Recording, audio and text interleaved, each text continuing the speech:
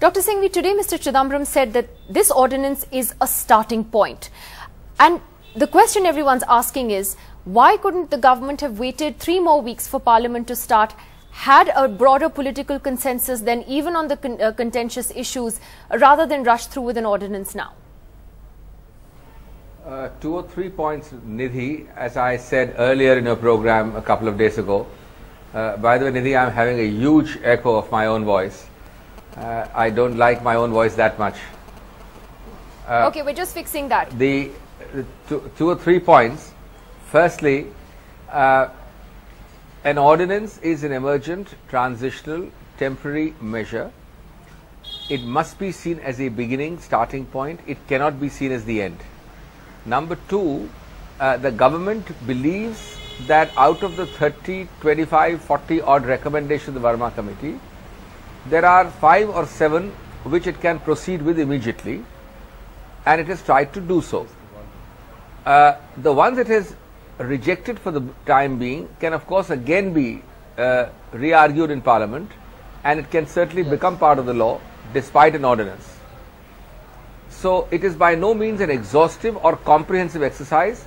I am myself writing on this, and I believe that the government should, and as Mr. Chidambaram has now clarified, that it is not an exhaustive exercise. But one final point, there are 2 or 3 areas where there is a great scope for 2 or 3 views.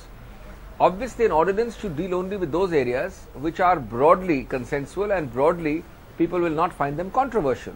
So it has plucked out those 7, 8 areas.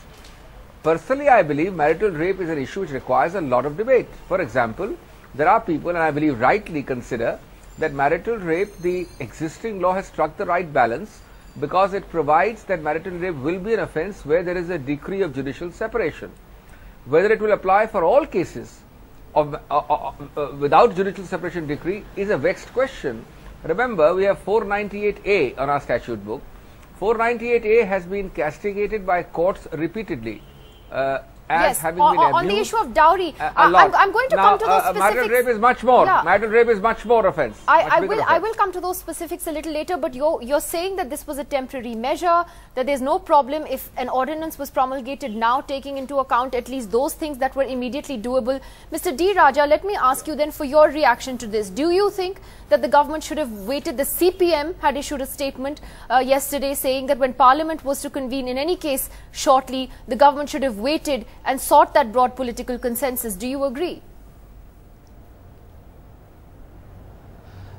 Yes, I agree, because as Secretary of my party, the Communist Party of India, I think the government stands thoroughly exposed. The government resorted to very mean method of taking credit for such ordinance, because government is well aware that Parliament is going to meet for budget session.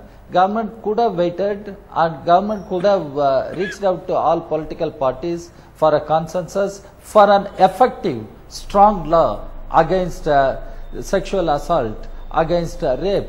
But government has brought the ordinance. Now it has to be placed before Parliament, and there will be debate in Parliament, and government will have to bring a new bill replacing the ordinance. So it is a process. One should try to understand. Instead of resorting to that route, government could have waited for Parliament session. In fact, when after the horrendous crime that took place in Delhi, it took 7 days for Prime Minister to address the nation.